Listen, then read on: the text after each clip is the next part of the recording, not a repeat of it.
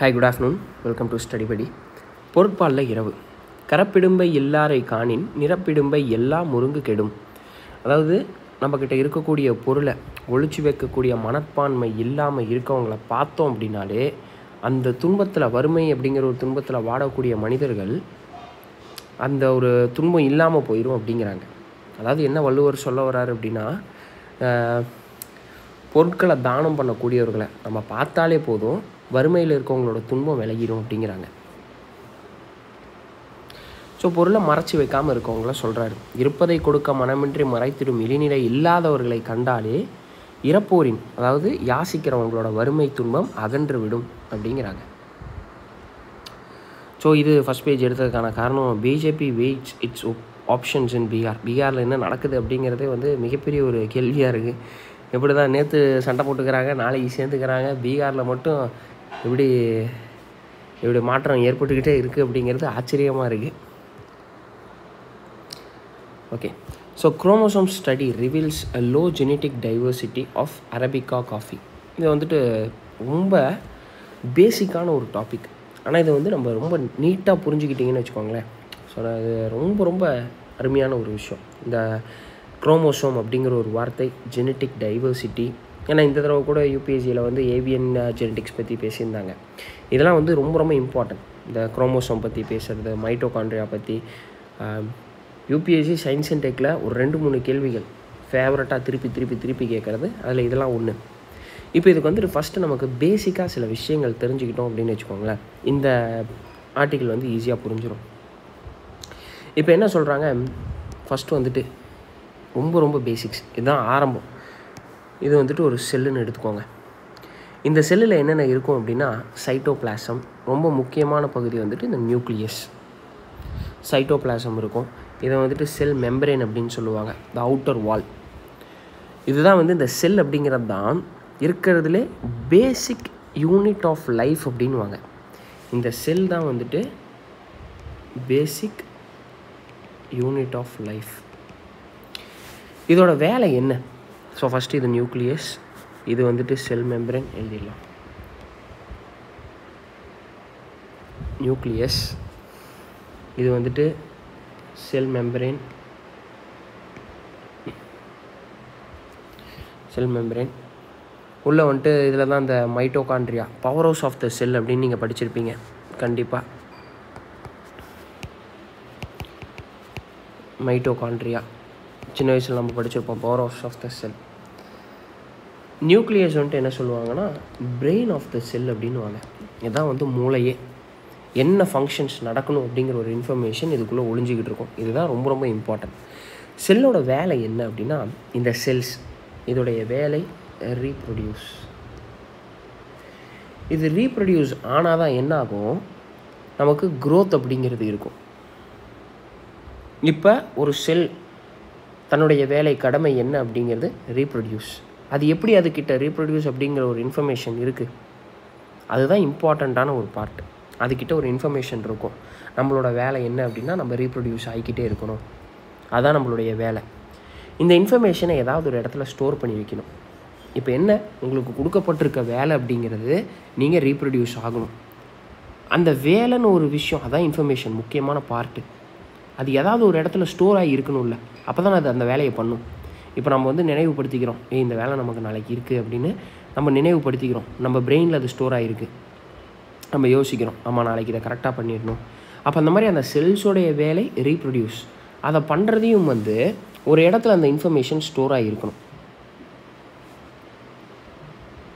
Okay, so இதை என்ன சொல்கிறாங்க, இந்த இன்ஃபர்மேஷன் எங்கே இருக்கும் அப்படின்னா டிஎன்ஏ அப்படிங்கிறாங்க. Deoxy ribonucleic acid. ஓகேங்களா, இதுதான் ரொம்ப இம்பார்ட்டன்ட்.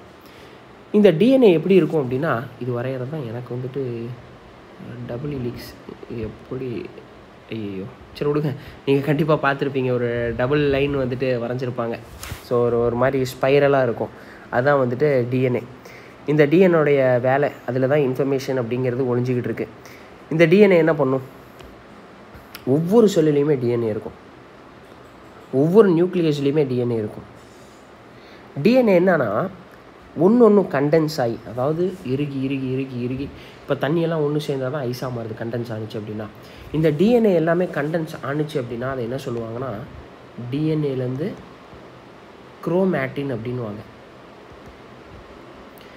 திரும்பி இந்த குரோமேட்டினும் கண்டென்ஸ் ஆணுச்சு அப்படின்னா அதை குரோமோசோம் அப்படின்வாங்க. இதுதான் இம்பார்ட்டன்ட்.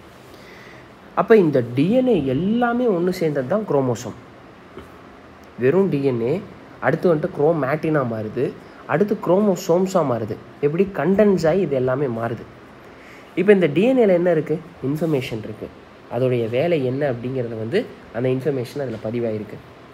இப்போ என்ன விஷயம் அப்படின்னா, நம்மளை வந்து இப்போ அடுத்த டாபிக் இருக்கும், இங்கே இருக்குன்னு நினைக்கிறேன்.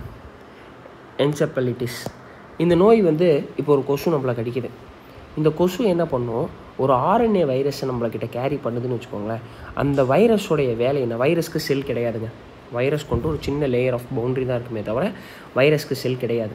அதுக்கு வந்துட்டு தேவை ஒரு ஹோஸ்ட்டு. அது என்ன பண்ணும், நம்ம டிஎன்ஏல போய் அது அட்டாச் ஆகிக்கும். ஒரு செல்லில் போய் அந்த வைரஸ் போய் அட்டாச் ஆகிக்கும். அந்த வைரஸ் என்ன சொல்லுன்னா, உன் இன்ஃபர்மேஷன்லாம் மாற்று. அதாவது இதுக்கு முன்னாடி நீங்கள் ஸ்டோர் பண்ணி வச்சுருந்த இன்ஃபர்மேஷனை அதை அழிச்சிரும். அந்த வைரஸ் அழிச்சிட்டு என்ன சொல்லணும்னா அந்த செல்கிட்ட, நான் உனக்கு புது ஓனர், நான் என்ன சொல்கிறேன், உன்னோட ஓன் இம்யூன் சிஸ்டமாக அடிச்சுன்னு இருக்கு, ஒயிட் பிளட் செல்ஸை பார்த்தா கொல்லு அப்படின்னு அது சொல்லும். அதனால தான் நமக்கு வந்து என்ன ஆகுது, காய்ச்சல் வருது. அது வந்து அந்த செல் வந்து அந்த வைரஸை மல்டிப்ளை பண்ணிக்கிட்டே இருக்கும். இதுதான் பேசிக். இப்படி தான் ஒர்க் ஆகுது. ஸோ இங்கே என்ன சொல்கிறாங்க, chromosome study reveals low genetic diversity of arabica coffee. இந்த அரபிகா காஃபி அப்படிங்கிறது தான் வந்து about 60% of global coffee production. ரொம்ப ரொம்ப இம்பார்ட்டன்ட். அதிகமாக வந்துட்டு ப்ரொடியூஸ் பண்ணப்படுறது இந்த காஃபி ஸ்பீசிஸ் தான். 60% குளோபல் காஃபி ப்ரொடக்ஷன்லேயே அரபிகா காஃபி அப்படிங்கிறாங்க. இந்த அரபிகா அப்படிங்கிறதே வந்து ஹைப்ரிடைசேஷன், ரோபஸ்டாவையும் இன்னொரு வகையவும் சேர்த்து இந்த அரபிகா அப்படிங்கிறத உருவாக்கியிருக்காங்க. இதை ஹைப்ரிட் பண்ணதுனால ரொம்ப காம்ப்ளெக்ஸாக இருக்குது இதோட ஜீனோம். இதை வந்து என்னால் ஸ்டடி பண்ணி புரிஞ்சிக்க முடியல. ஏன் இதை நான் ஸ்டடி பண்ணி இதோடைய இன்ஃபர்மேஷன், இதோடைய ஸ்ட்ரக்சர் இதெல்லாம் நான் படிக்கணும்? இப்போ உங்களுக்கு தெரியுது, அதாவது ஒரு கொசு கடிக்குது அப்படின்னா அது என்ன பண்ணுது, அந்த வைரஸை நம்ம உடம்புல இறக்கிடுது. அந்த வைரஸ் என்ன பண்ணுது, செல்லோடு போய் அட்டாச் ஆகிக்குது. செல்லில் இருக்கக்கூடிய ஏற்கனவே ஸ்டோர் ஆகிருக்கக்கூடிய இன்ஃபர்மேஷன் அதை அழிச்சிட்டு புது இன்ஃபர்மேஷன் தருது. தம்பி, இனிமேல் இதுதான் உன் வேலை, கடமையை செய், கண்ணியமாயிரு அப்படின்னு சொல்லி இந்த வைரஸ் வந்துட்டு சொல்லிடுது. அதை பிரகாரம் அந்த செல் என்ன பண்ணுதுன்னா அப்படியே தடதரன்னு ரீப்ரொடியூஸ் ஆகுது. புதுசாக இன்ஃபர்மேஷன் கிடச்சிது. அது என்ன பண்ணுது, நோய் வைரஸ் நம்ம உடம்பு உடனே வந்து அதை வீக் பண்ணிடுது. இதுதான் நடக்குது. இப்போ என்ன பண்ணுறாங்க, நம்ம வந்துட்டு நம்ம டிஎன்ஏல இருக்கக்கூடிய பார்ட் அதை படிக்கிறாங்க. எந்த இடம் வந்து இந்த மாதிரியான வைரஸ் அக்காமடேட் பண்ணுது, ஏன் ஃபஸ்ட்டு இன் தி ஃபஸ்ட் பிளேஸ் அதை நான் வந்து சேர்த்திக்கணும், என்னோடய செல்ஸோடு நான் ஏன் ஃபஸ்ட்டு அட்டாச் பண்ணிக்கணும். அப்போ நான் அதை வந்து ஸ்டடி பண்ணுறேன், இந்த ஜீனோமை ஸ்டடி பண்ணுறேன். எந்த இடத்துல போய் இது ஒட்டுது, எந்த ப்ரோட்டீன் இதுக்கு காரணம் இந்த இடத்துல ஒட்டுறதுக்கு, அது ஒட்டி நம்மளுடைய செல்ஸை அது மல்டிப்ளை, அதோடைய டிஸ்கிரிஷனுக்கு மல்டிப்ளை பண்ண வைக்குது. அப்போ நான் அந்த இடத்த மட்டும் படித்து அந்த இடத்த மட்டும் நான் எடுத்துட்டேன் அப்படின்னா, ஜீன் எடிட்டிங்கோ ஏதோ ஒன்று நான் பண்ணிட்டேன் அப்படின்னா எனக்கு என்ன ஆகும், அந்த நோயை ரெசிஸ்ட் பண்ணக்கூடிய ஒரு தன்மை வந்துடும். அப்போ இதே விஷயம் ஒரு காஃபி செடியில் ஒரு பெஸ்ட் வருது. பெஸ்ட் வந்து அந்த செடியோட காஃபி பீன்ஸை ஃபுல்லாக வளர விடுறதில்ல. அப்போ நான் வந்து அந்த இதை குரோமோசோமை ஸ்டடி பண்ணுறேன், அதோடைய டிஎன்ஏ ஜீனோம் எடிட்டிங், அது ஜீனோம்லாம் ஸ்டடி பண்ணுறேன். ஸ்டடி பண்ணும்போது இந்த பெஸ்ட்டை அக்காமடேட் பண்ணுறது இந்த வெரைட்டி ஆஃப் ப்ரோட்டீன். அப்போ இதை நான் வந்துட்டு எடுத்துகிட்டு அந்த இடத்துல வேறு ஒன்று வச்சிட்டேன் அப்படின்னா என்னால் அந்த பெஸ்ட்டை கண்ட்ரோல் பண்ண முடியும். ஸோ அதுக்காக தான் இந்த ஸ்டடி ஜெனட்டிக் டைவர்சிட்டியை நம்ம படிக்கிறோம். இந்த ஜீனோம் பற்றி நம்ம படிக்கிறோம், சீக்வன்ஸ் பண்ணுறோம், சீக்வன்ஸ் பண்ணி நம்ம தெரிஞ்சுக்கிறோம். இவ்வளோ தான் மக்களே. இதில் வந்து வெரைட்டி ரொம்ப கம்மியாக இருக்குங்கிறாங்க. அரபிகா காஃபியில் வெரைட்டி கம்மி, பட் இதுதான் வந்துட்டு இருக்கிறதுலே டேஸ்ட்டான ஒரு காஃபி அப்படிங்கிறாங்க அரபிகா. இதுதான் அதிகமாக ப்ரொடியூஸ் பண்ணப்படுது. Western equine என்செப்பலிட்டிஸ் out break in Argentina. Western ஈஸ்டர்னு 2 வகை இருக்குது. இதை நம்ம வந்து என்னென்னா இப்போ சொன்ன மாதிரி தான், இந்த கொசு தான் வந்துட்டு அந்த நோயோட வெக்டர் எடுத்துகிட்டு வந்து நம்மக்கிட்ட பரப்புறது. இதை வந்து வெக்டர் போர்ன் டிசீஸ் அப்படின்வாங்க. கொசு அந்த வைரஸை உடம்புல வச்சுக்கிட்டு நம்மளை வந்து கடிக்கும்போது நம்ம அந்த வைரஸால் பாதிக்கப்படுறோம்.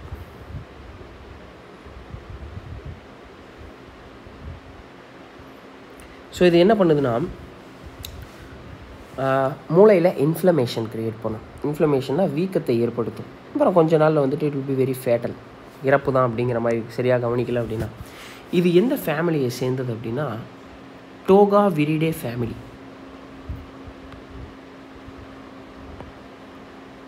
கண்டிப்பாக படிச்சிருக்கோம். Which is a single stranded RNA genome and recombinant on the eastern equine encephalitis virus. Argentina ரொம்ப வருஷத்துக்கு முன்னாடி வந்தது, இப்போ திரும்பி வந்திருக்கு அப்படிங்கிறாங்க. ஸோ ஃபேமிலி அதாவது வந்துட்டு ஒவ்வொன்றுமே, அதாவது நிப்பா வைரஸாக எடுத்துக்கோங்க, கொரோனா வைரஸ் எடுத்துக்கோங்க, இதெல்லாம் நியூ கரண்ட் அஃபேர்ஸில் இருக்கிறது. அதோட family rubella, measles, lumpy skin disease, மங்கி பாக்ஸ், இப்போ வந்து ஈக்வைன் என்செஃபலைட்டிஸ், இந்த நோய்களுடைய ஃபேமிலி. சும்மா அதாவது இதெல்லாம் என்ன சார் இவ்வளோ படிக்கணுமா அப்படின்னீங்கன்னா, ஒரு நோட்டில் 8 பேரோடு எழுதி வச்சுக்கிட்டிங்கன்னு வச்சுக்கோங்க, கடைசியில் ரிவைஸ் பண்ணுறதுக்கு அவ்வளோ ஈஸியாக இருக்கும். அவ்வளோதான், ஒரு தடவை பார்த்துட்டு போகிறதுல ஒன்றுமே ஆகாது. இந்த வேக்சினு இதெல்லாம் பற்றி UPSC கேட்டுக்கிட்டே இருப்பாங்க. Hepatitis B hash vaccine various hepatitis C hash no vaccine அப்படின்னு கொடுத்தாங்க ஒரு ஸ்டேட்மெண்ட். ஹெப்பாட்டிட்டிஸ் சிக்கு கிடையாது வேக்சின். ரொம்ப சிம்பிளாக தான் கேட்பாங்க. Okay, so retinal imaging May predict the risk of chronic conditions. So 2 விதமான நோய் இருக்குங்க.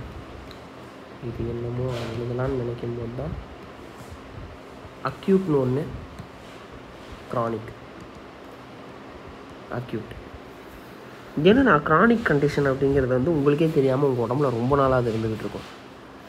கிட்னி வந்து வீக்கமாக இருக்கும், இல்லை லிவர் வந்துட்டு ரொம்ப சின்னதாக இருக்கும், பேங்க்ரியாஸ், கேல் பிளாடர், ஏதாவது ஒரு இடத்துல வந்துட்டு உங்களுக்கு வந்து ஒரு பிரச்சனை இருந்துக்கிட்டே இருக்கும், ரொம்ப நாளாக இருக்கும். நீங்கள் அதை வந்து உங்களால் கண்டுபிடிக்க முடியாமல் இருந்திருக்கும். கடைசி ஸ்டேஜ் வரும்போது தான் நம்ம வந்து பயப்படுவோம், ஏதோ நம்ம உடம்புல கோளாறு இருக்குது அப்படின்னு சொல்லி டாக்டர்கிட்ட போவோம். அவங்க என்ன சொல்லுவாங்க, இது ரொம்ப நாளாக இருக்குங்க, இது வந்து க்ரானிக் அப்படின்வாங்க. இதுவே நேற்று நீங்கள் நல்லா இருக்கீங்க, திடீர்னு வந்து ஏதோ ஒரு பாக்டீரியாவோ வைரஸோ உங்களுடைய கேல் பிளாடர்லேயோ லிவர்லேயோ ஒரு சேஞ்சஸை ஏற்படுத்துது. அதை என்ன சொல்லுவாங்கன்னா அக்யூட் அப்படின்னு சொல்லுவாங்க. கொஞ்சம் சமீபத்தில் தான் இந்த சேஞ்சஸ் ஏற்பட்டிருக்கு அப்படின்னா அக்யூட். ரொம்ப நாளாக இருக்குது அப்படின்னா க்ரானிக். இந்த மாதிரி க்ரானிக் கண்டிஷன்ஸை என்ன சொல்கிறாங்க, உங்களால் உங்களுடைய கண்ணை வச்சே ஸ்டடி பண்ண முடியும். ஹார்ட் டிசீஸை, கிட்னி டிசீஸை இதை வச்சே கண்டுபிடிக்க முடியும் அப்படிங்கிறாங்க. இப்போ ஒரு ஸ்டேட்மெண்ட், ரெட்டினல் இது மூலியமாக என்னால் இதெல்லாம் ப்ரெடிக்ட் பண்ண முடியுமான்னு கேட்குறாங்க. எஸ், பண்ண முடியும். ரெட்டினல் இமேஜிங் மூலிமா இதெல்லாம் உங்களால் பண்ண முடியும் அப்படிங்கிறது தான் நமக்கு தெரிஞ்ச இன்ஃபர்மேஷன். ஸோ இன்வேஷன் ஆஃப் நான் native species can lead to ecosystem shifts. 2018-2017 UPSC கேள்வியோ Julius ப்ரோலிஃபோரா கருவேல மரங்கள் பற்றி UPSC கேட்டிருக்காங்க. இது வந்துட்டு இன்வேசிவ் ஸ்பீசிஸ். இந்தியாவில் இன்வேசிவ் ஸ்பீசிஸ்னால் ஒரு ஈகோசிஸ்டம் இருக்கும். இங்கே யூக்கலிப்டஸே வந்துட்டு இன்வேசிவ் ஸ்பீசிஸ் தான். நமக்கு பாதி பேருக்கு தெரியாது. ஸோ அதாவது எனக்கும் இப்போ தான் ரீசெண்டாக தான் தெரிஞ்சிச்சு யூக்கலிப்டஸ் அப்படிங்கிறது வந்துட்டு ஒரு இன்வேசிவ் ஸ்பீசிஸ். இன்வேசிவ் ஸ்பீசிஸ்னால் இந்த இடத்துல இதுக்கு ஏற்கனவே இருக்கக்கூடிய ஈகோசிஸ்டமில் எல்லாமே செடி கொடி எல்லாமே இந்த மண்ணுக்கு சொந்தமானது. இப்போ ஆஸ்திரேலியாவில் இருக்கக்கூடிய ஒரு செடியை கொண்டு வந்து நான் இங்கே வைக்கிறேன், இல்லை அமெரிக்காவில் இருக்கக்கூடிய இங்கே செடியை கொண்டு வந்து வைக்கிறேன், அது நம்ம உள்ளூர் செடியை டாமினேட் பண்ண ஆரம்பிக்குது அப்படின்னா அது இன்வேசிவ் ஸ்பீசிஸ். கருவேல மரங்கள் அப்படி தான். இங்கே என்ன சொல்கிறாங்க, ஒரு மியூச்சுவலிசம் இருந்தது, அதாவது ஆஃப்ரிக்காவில். இந்த மியூச்சுவலிசம் அப்படிங்கிறது அதாவது ஒரு விஷயம் இன்னொரு விஷயமும் ஒரு சிம்பியாட்டிக் ரிலேஷன்ஷிப்பை மெயின்டைன் பண்ணும், உனக்கு நான் எனக்கு நீ அப்படிங்கிற மாதிரி. அங்கே வந்து ஏற்கனவே நேட்டிவ் ஆண்ட்ஸ் இருந்திருக்கு, அகாசியா ட்ரீஸ் அப்படிங்கிறது 2 இருந்திருக்கு. இந்த அகாசியா ட்ரீஸ் வந்துட்டு யானைகள் வந்து சாப்பிட்றதுக்கு உணவாக பயன்படுத்தும் போது என்ன ஆகும், இந்த நேட்டிவ் ஆண்ட்ஸ் வந்துட்டு அதுங்களை விரட்டி விட்டுரும். அதாவது சின்னதாக இருந்தாலும் வந்து ஒரு கடியும் சுருக்குன்னு இருந்தோடனே யானை அந்த இடத்த விட்டு நவுந்து போயிடும். ஸோ அப்போ வந்து கிரேசிங் அனிமல்ஸ் கிட்டே இருந்து இந்த நேட்டிவ் ஆண்ட்ஸ் இந்த ட்ரீஸை ப்ரொடெக்ட் பண்ணிகிட்டு இருந்துச்சு. இப்போ இந்த இடத்துல இன்வேசிவாக வேறு ஒரு ஆண்ட் வரவும், வெளியிலேருந்து வரக்கூடிய ஆண்ட் நமக்கு தெரியாது. ஒரு சின்ன ஒரு பட்டாம்பூச்சியோடைய சிறகுலேருந்து வரக்கூடிய அந்த காற்று அப்படியே கொஞ்சம் கொஞ்சமாக ட்ராவல் பண்ணி சூறாவளியாக மாறும் அப்படிங்கிற மாதிரி நம்ம உடம்புல எங்கேயோ ஓட்டிகிட்டு வந்த பூச்சியே புதுசாக ஒரு இடத்துல விழுந்து அதை இந்த ஈகோசிஸ்டமே அழிக்கிற அளவுக்கு மாறும் அப்படிங்கிறது உண்மை. பெரிய அளவில் சேஞ்சஸ் ஏற்படும். இதான் என்ன சொல்லுவாங்க அப்படின்னா பட்டர்ஃப்ளை எஃபெக்ட் அப்படின்வாங்க. Butterfly effect. விஷயம் என்னமோ சின்னதாக இருக்கும், ஆனால் அது பண்ணக்கூடிய சம்பவம் சரித்திரமாக இருக்கும். ஸோ அந்த மாதிரி இன்றைக்கி வந்து ஒரு இதையே இப்போ இதே கிடையாதுங்கிறாங்க. செடி கொடி மரமே இல்லை, யானைகள்லாம் அடித்து நொறுக்கிட்டு இருக்குதுங்க. சிங்கம் கூட வந்து ஒழுங்காக வேட்டையாட முடியல. முன்னெல்லாம் மரம் இருந்தது அப்படின்னா சிங்கம் அப்படியே பதுங்கி சீப்ராஸை வேட்டையாடிக்கிட்டு இருக்கும். இப்போ அதையும் காணா, மரம் இல்லாததுனால வேட்டை இதாகுது. ஸோ இந்தளவுக்கு ஒரு சின்ன விஷயந்தான் எவ்வளோ பெரிய சேஞ்சஸை கொடுத்துருக்கு. ஸோ வைஸ் பஞ்சாப் இன் கோர்ட் ஓவர் பிஎஸ்எஃப்ஸ் பவர், ஏற்கனவே கரண்ட் அஃபேர்ஸில் பார்த்தது தாங்க. அதாவது வந்து கவர்மெண்ட் என்ன பண்ணுறாங்க, ஒரு சேஞ்சஸ் கொண்டு வந்தாங்க. அதாவது நீங்கள் வந்து 15 கிலோமீட்டர் வந்து எங்களுடைய பிஎஸ்எஃபோடைய ஜூரிஸ்டிக்ஷன் இருக்குது, 50 கிலோமீட்டராக மாற்றலாம். Border states like Punjab, west Bengal, Assam. இதில் பஞ்சாப் வந்துட்டு ஒரிஜினல் ஜூரிஸ்டிக்ஷன் மூலியமாக 131 நம்ம ஏற்கனவே கேட்டிருந்தேன், கமெண்ட்டும் போட்டிருந்தீங்க. 131 மூலியமாக என்ன பண்ணுறாங்க, போய் கேட்குறாங்க. ஒரிஜினல் ஜூரிஸ்டிக்ஷன் அப்படிங்கிறது நீங்கள் வேறு எந்த கோர்ட்டுக்குமே போக முடியாது. ஸ்டேட்டுக்கும் சண்டை, இந்த லாரன்ஸ் படத்தில் வர மாதிரி பேய்க்கும் சண்டைங்கிற மாதிரி. ஸ்டேட்டு இல்லைன்னா சென்டர், பெண்ணு என்னாச்சு கோளாறு பண்ணுது, ஸ்டேட்டு சென்டர், இந்த மாதிரி வந்து இருக்கக்கூடியதுக்கு ஒரிஜினல் ஜூரிஸ்டிக்ஷன்னா இங்கே மட்டும்தான் உங்களால் போக முடியும். சுப்ரீம் கோர்ட் மட்டும்தான் அதை ரிசால்வ் பண்ண முடியும். ஒரு கேள்வி, வாட்டர் டிஸ்பியூட் வருது, வாட்டர் ஷேரிங்கில் ரிவர் வாட்டர் டிஸ்பியூட் வருது. இந்த டிஸ்பியூட்டில் இருக்கக்கூடிய கேஸை சுப்ரீம் கோர்ட் ஹேண்டில் பண்ணலாமா? வாட்டர் ஷேரிங் டிஸ்பியூட் வருது, அதை சுப்ரீம் கோர்ட் இந்த கேஸை ஹேண்டில் பண்ணலாமா? இது ஸ்டேட்டுக்கும் இருக்க பிரச்சனை தான். ஒரிஜினல் ஜூரிஸ்டிக்ஷனில் வரலாம், பண்ணலாமா அப்படிங்கிறத கமெண்ட்டில் சொல்லுங்கள். ஸோ இதை எதிர்த்து வந்து என்ன சொல்கிறாங்கன்னா, சுப்ரீம் கோர்ட் கிட்டே போகிறாங்க பஞ்சாப் வந்து, இது எங்களுடைய ஸ்டேட் ஜூரிஸ்டிக்ஷனை இதை கம்மி பண்ணுற மாதிரி இருக்குது. Law and order ஸ்டேட்டுடைய subject, police ஸ்டேட்டுடைய subject. So அப்போ பஞ்சாப் போலீஸும் பஞ்சாப் கவர்மெண்ட்டுடைய ஜூரிஸ்டிக்ஷனையும் இது வந்து குறைக்குது, unconstitutional interference into Punjab authority அப்படின்னு சொல்லி பஞ்சாப் வந்து ஸ்டேட் கவர்மெண்ட் சொல்கிறாங்க.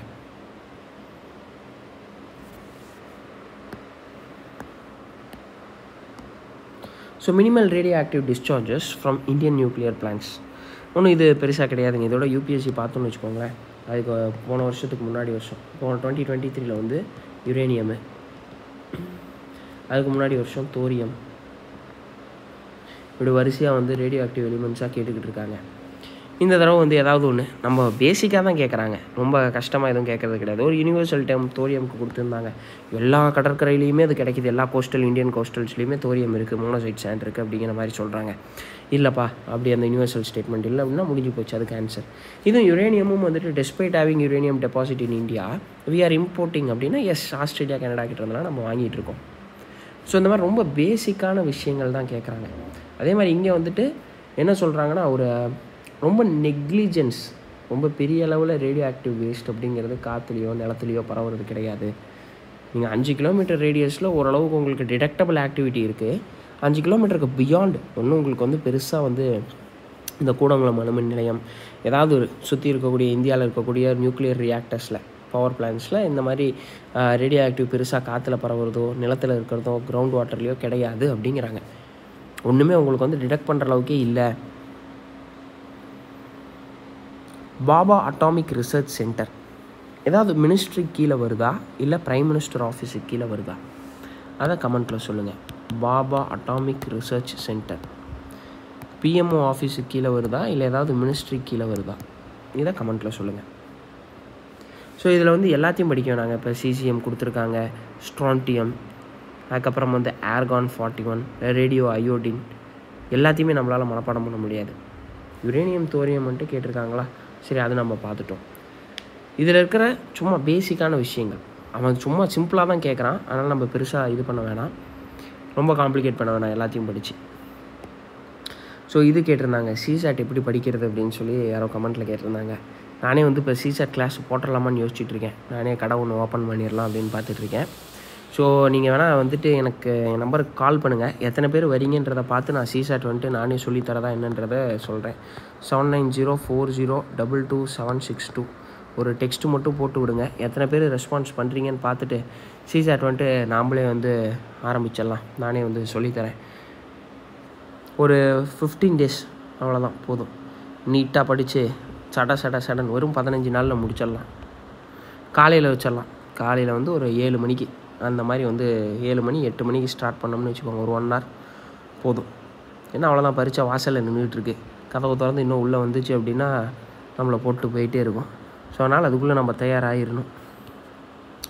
ஸோ டெக்ஸ்ட் பண்ணுங்கள். எத்தனை பேர் ரெஸ்பாண்ட் பண்ணுறீங்களோ அது பிரகாரம் நான் வந்துட்டு பண்ணலாமா வேணாமான்னு யோசித்து நான் சொல்லிடுறேன்.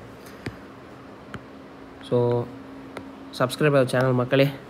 தேங்க்ஸ் ஃபார் வாட்சிங்.